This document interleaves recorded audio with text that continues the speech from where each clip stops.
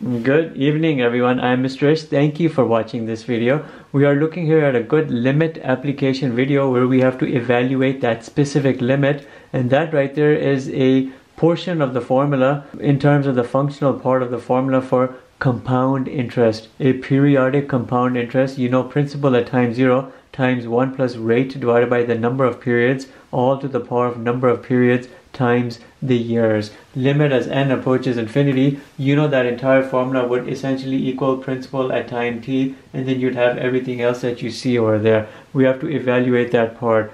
If you were to evaluate that part, a good thing you can do is take this right over here and push it outside. You can use a constant multiple property of limits and push out a coefficient. In this area, we can specifically treat this as a coefficient. You know this, you could very well see it as this. The c has been pushed out, and then you would have your limit and you would do the evaluation. The c has been pushed out, then you can bring it in at the end. Likewise, we'll push out this principal at time 0, the PO, and then we'll bring it in at the end. When you bring it in at the end, it'll be so much easier. So now your limit expression is limit as n approaches infinity. We've pushed the principal at time 0 out.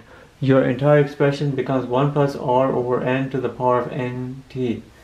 When you put infinity here in places of n, this thing zeroes out and you end up seeing 1 to the power of infinity, which is an indeterminate power type.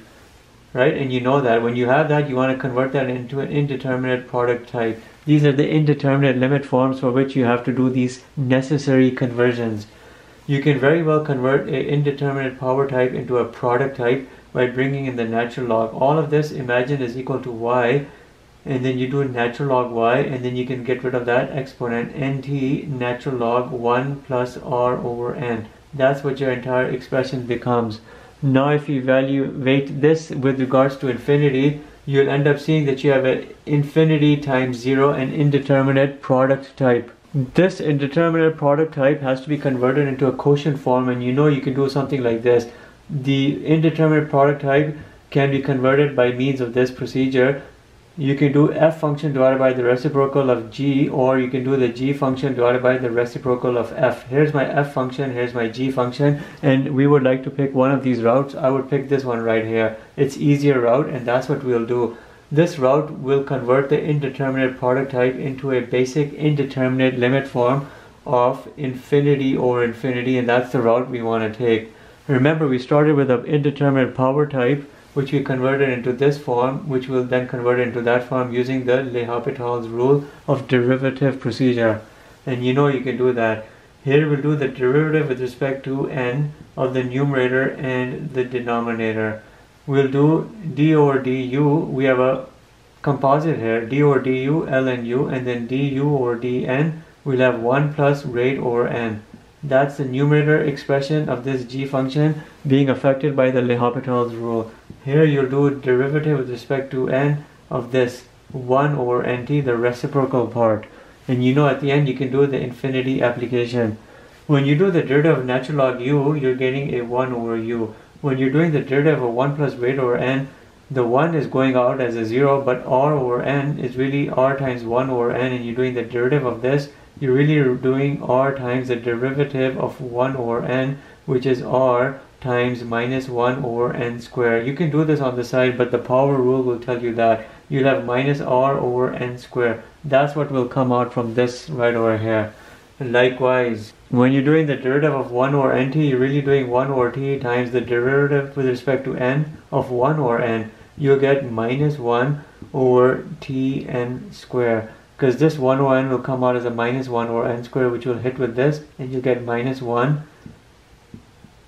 over n squared t, or tn squared, doesn't matter. And that right there is taking us to a good path. All of this is with evaluation of infinity. When you put infinity in here, after you've resubstituted for u, you'll see if the indeterminate form right here exists or not. If it exists, you'll have to do another round of derivative procedures. Bring in the u over here. The u was over here 1 plus r over n. All of this is my u. And then you know you have minus r over n squared. And then here you have minus 1 over n squared t. You can cancel things out. This minus will cancel out with this. This n squared will cancel out with that, which is good. And then you can of course put the infinity here. When you consolidate everything, this 1 over t will flip and attach with this r. you'll have an RT here in the numerator, and this right here will attach right here as a denominator, 1 plus R over N, and you can put infinity here. When you put infinity over here, this R divided by infinity zeroes out, you essentially end up with RT over 1. But this RT over 1 is all equal to this right here, natural log y. We know now natural log y is equal to RT, right? So therefore y is equal to e to the power of RT. This right here is the end result of this entire limit procedure, but we have to bring this back, the coefficient PO. When you bring this back, the PO which was pushed out, the coefficient, you end up having y is equal to PO times e to the power of RT. And this O really is a subscript. You want to write it as such, principal at times 0 times e to the RT, but all of that is equal to this right over here. Therefore your entire expression in terms of this limit evaluation becomes principal at time t is equal to principal at time 0 times e to the power of RT. You've essentially converted something which was a periodic compound interest formula into a continuous compound interest formula utilizing this L'Hopital's rule of derivative procedures. Remember, you started here with an indeterminate power type. Then that converted into this indeterminate product type.